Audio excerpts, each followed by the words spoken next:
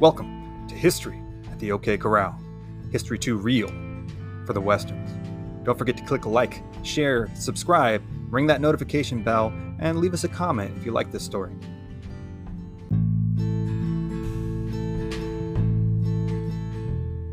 The source for tonight's episode is The Journey of Crazy Horse by Joseph M. Marshall III. Link to purchase is in the description below. June 25th, 1876, early afternoon, in what is today's southern Montana. On the banks of what is known to them as the Greasy Grass River, a large camp of Lakota and Cheyenne milled about their village, ensconced in their daily routine of chores and recreation. Many of the young warriors were just now waking up, exhausted after a long night of ribald celebration and dancing. Children swam in the river, women tended campfires, and young men tended to the large horse herds that belonged to the camp. This was, in fact, the largest encampment of Plains tribes that would ever be recorded. The Lakota and Cheyenne had come together during this blistering Plains summer with the intent of luring the U.S. Army's cavalry forces into an ambush. The U.S. Army was responsible for enforcing the policies decided upon by the U.S. government, regardless of whether those policies were consistent with treaties signed and promises made to native tribes from Florida to the Pacific Northwest. The U.S. Army's cavalry were the most commonly encountered by the Plains tribes, as they were the only forces capable of locating, pursuing, and engaging horseback warriors on the vast expanse of the open plains. The Bluecoats, as they were colloquially known amongst the Plains tribes, had inflicted not only costly defeats, but committed a number of what could only be termed as massacres amongst many tribes, including the Lakota and the Cheyenne. But they had also been on the receiving end of horrific violence that had at times rivaled or surpassed the ferocity that many of these soldiers had experienced during the Civil War. They were commanded by men who had cut their teeth in some of the Civil War's most ferocious battles, men like Captain Frederick Benteen, Major Marcus Reno, and General George Armstrong Custer.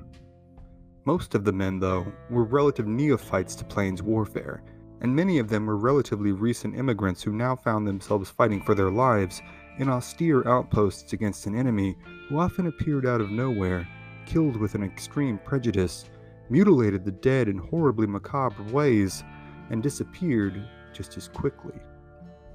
The Army had been sweeping the northern plains for years, attempting to bring the Plains tribes to bear. But they had struggled for decades, as fighting such a decentralized enemy posed problems that the officers trained in classic Napoleonic warfare struggled to address successfully. On this day, though, the large encampment of Lakota and Cheyenne felt there was little to no chance of running into the Bluecoats. They assumed their enemy was near, but most of the war chiefs had agreed it would be days yet before their marshaled forces would have an opportunity to be brought to bear against their incessant harassers. In this expansive 2-mile encampment, home to anywhere from 6,000 to 10,000 Sioux, Cheyenne, and Arapaho, most of the inhabitants felt safe, at ease, and perfectly content to enjoy the day. But one among them sat pensively in his lodge. He had a bad feeling. He had hardly slept the night before, as he had been convinced that a morning attack from the cavalry was imminent. The light of dawn had proven his prophecy not wholly correct, but he still had a feeling that something was not right, that the Bluecoats were not, in fact, that far away at all. He had grown up the product of an interband relationship, his father being an Oglala and his mother being from the Minneconjou band. He had been known as Curly as a boy. That was his name when, at the age of 14, he went on a vision quest into the Black Hills of the Dakotas. For 3 days and nights he fasted, until a spirit appeared to him in a vision. He was told that his life from that point forward must be dedicated to the welfare of his people. He was told that he would be a great warrior and that no bullet nor arrow would kill him. He was also told that he would die a martyr's death at the hands of the Bluecoats.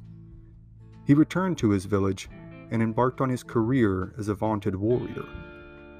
That, though, had been many years ago.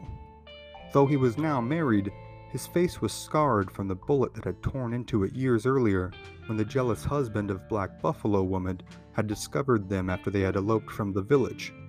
She was the true love of his life, and though they had been forced apart, the scar was a constant reminder of a love lost. In the interim between this summer day in 1876 and his vision quest some 2 decades earlier, the young warrior had built himself into a venerable fighter, and then into a trusted leader. Though his personal indiscretions with married women had cost him the title of chief, this seemed a matter of mere formality.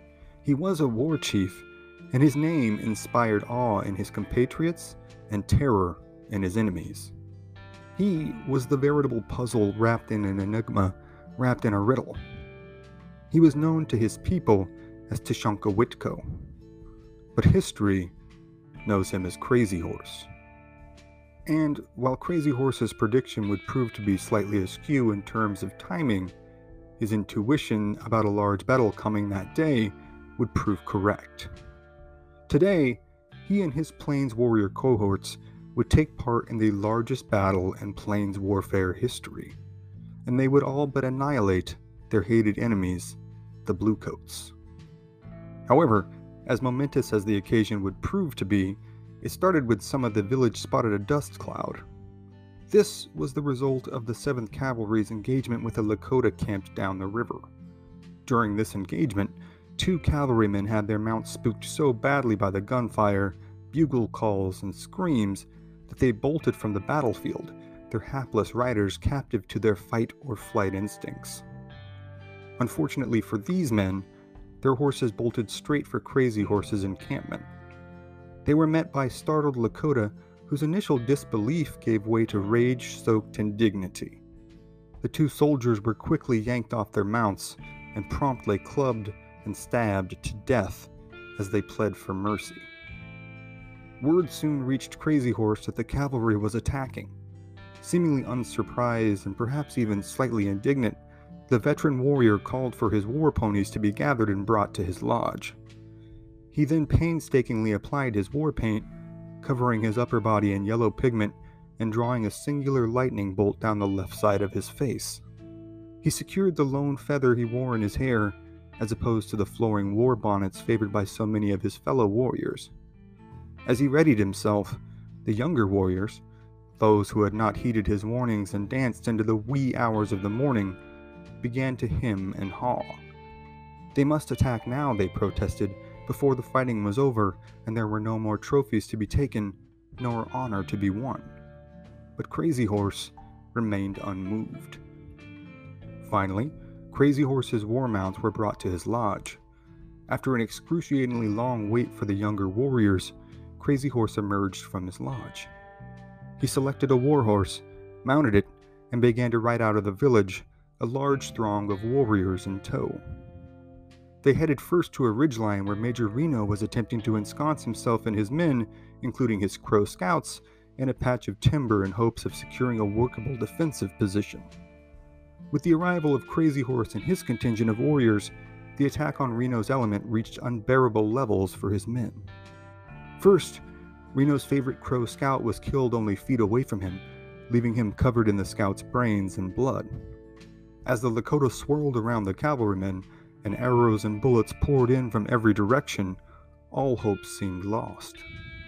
Unable to endure the terror any longer, a number of troops attempted to flee. Crazy Horse rode among the desperate troopers, methodically clubbing them down one by one. Some soldiers were so panicked they could not muster their legs to run, but only walk as they furiously pumped their arms. Some soldiers attempted to stop running, turn around, and beg their Lakota adversaries to show them mercy and to take them prisoner. All were promptly brained by war clubs or cut down in a hail of bullets and arrows. Reno and a number of his command would survive, but only due to Custer and his isolated contingent of men presenting a more enticing target and a more immediate threat. Custer had become desperate in the relentless onslaught that was being brought to bear by a native force the size of which he had never imagined. Now, with all hope fading, Custer was making a mad dash towards the heart of the main village in an attempt to sweep through it and apprehend as many women and children as possible, to hold as prisoners, and hopefully to barter their peaceable retreat. This was not as crazy an idea as it may sound to modern ears, as this was a relatively common practice on the plains. However, Custer and his men would never make it to the village. Now, they were stuck fighting on a small hill, in a desperate roving retreat, and Crazy Horse was on his way. Upon arriving at the scene, Crazy Horse observed the field and consulted with his fellow warriors, all while coolly firing off his rifle and killing as many soldiers as possible from atop a small hill. Then, he and his men attacked the right flank of Custer's men, splitting what was left of the small remnant force into two even smaller elements. As the fighting continued, Crazy Horse rode between the two elements of soldiers, blowing his piercingly haunting eagle-bone flute and shouting orders. Despite this nearly suicidal behavior, he remained untouched. By this time, the din of battle had shaken even the 7th Cavalry's war horses. Those that had not been cut down by enemy fire were simply let go as all the survivors left threw themselves down belly first into the grass in an attempt to minimize themselves as targets. This desperate situation lasted only briefly, however, until the air was pierced again by a loud war whistle. This was the signal for the Lakota to mount a massive general charge to finish off Custer and those under his command who remained alive, including Custer's 2 brothers and his teenage nephew. Thousands of warriors swarmed the hill. Custer and his men fired an initial volley that momentarily stalled the attack, but within seconds it had reconvened and swarmed in amongst the cavalrymen, cutting as many down as they could, as some attempted to flee southward. All were summarily cut down within minutes. By the end of the day, every one of the 210 men under Custer's command would lie dead on that hill near the banks of the greasy grass. But, of course, today we know that river as the Little Bighorn, and the battle that took place there as one of the most seminal moments in American history. And while it was also a seminal moment in Northern Plains tribal history, as it ultimately marked the beginning of the end for their way of life. The U.S. Army, they knew, would be back and would seek vengeance for what had happened there. But for now, there was a great victory to celebrate. The next day, Crazy Horse would be named Commander-in-Chief of the joint forces comprised of the Sioux, Cheyenne, and Arapaho. His legend was solidified, but his prophecy only partially completed. A little over a year later, Crazy Horse would meet his martyr's fate, stabbed in the back by duplicitous soldiers in Fort Robinson, Nebraska. But that, like the plethora of other personal stories and accounts from the Battle of the Little Bighorn, is another story for another time. But what do you think? Was Crazy Horse fighting a doomed fight, or was there a way for he and his people to ultimately win? What could Custer have done differently? What would you have done if put in either man's position? Let us know in the comments below.